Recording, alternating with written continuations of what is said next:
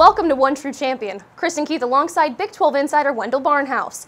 Week 5 was a test week for Big 12 football. Kansas State's resiliency was tested as they bounced back from a loss to defeat UTEP, while Baylor came out with a W in their first real challenge of the season.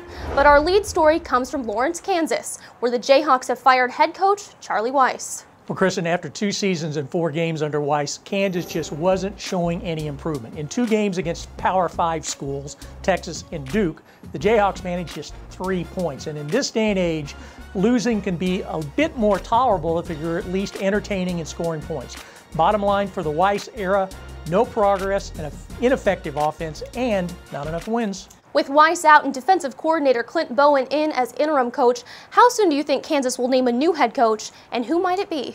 Well, you know, after 2 coaches in just 5 seasons, they really need to get this hire right now. I think that they're going to conduct a typical national search, but I think they'll look for a top offensive assistant because in the Big 12, you have to move the football and score points. Now, I could throw out some names, but I'd be guessing just like everybody else. But I don't expect a coach to be named until the season is over. The Big 12 now has 5 teams in the AP Top 25. What are the chances of this league having a team in that Final Four playoff, Wendell? Well, things are looking really good now, and the fact is, you know, that the coaches poll and the media poll, they're really irrelevant. But when you've got half your teams ranked, you tend to brag about it. Now, the bad news about getting 5 teams ranked is that means the Big 12 has really good depth, and that means it's going to be tougher for the top 2 teams, Oklahoma and Baylor, to make it through without a loss. I know you were in Stillwater for the shootout between Texas Tech and Oklahoma State, but overall, who impressed you the most in Week 5? Well, getting to see the Cowboys up close and personal, I was really impressed that they found a quarterback in Dax Garman. He's the Mad Bomber. Check out our stat of the week. He has completed 49 passes. Almost half of those, 24, have been for 15 or more yards. Now, Oklahoma State's in great position to be 5-1 before playing at TCU on October 18th. Also Saturday, TCU and Kansas State closed out non-conference play with impressive victories, and Baylor's offense is getting healthy, and the Bears had no problems winning their Big 12 opener at Iowa State. Do you expect to see more separation in the league this week?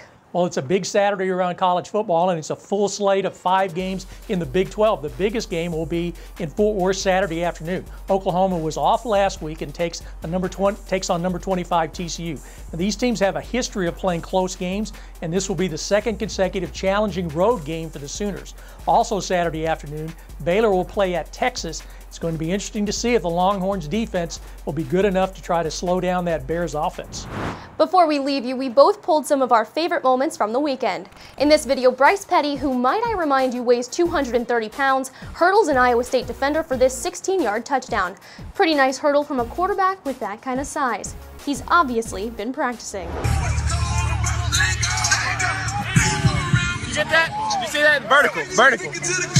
And here's a look at our favorite touchdown celebration of the weekend. Well, Kristen, we've heard of play fakes and pump fakes. Well, this was a celebration fake. After throwing a touchdown pass, TCU quarterback Trayvon Boykin and backup Zach Allen kind of went old school after faking the typical leaping body bump. They just went with a handshake. It's a much safer way to celebrate, guys. That's a wrap for today, but we'll see you next week for another edition of One True Champion.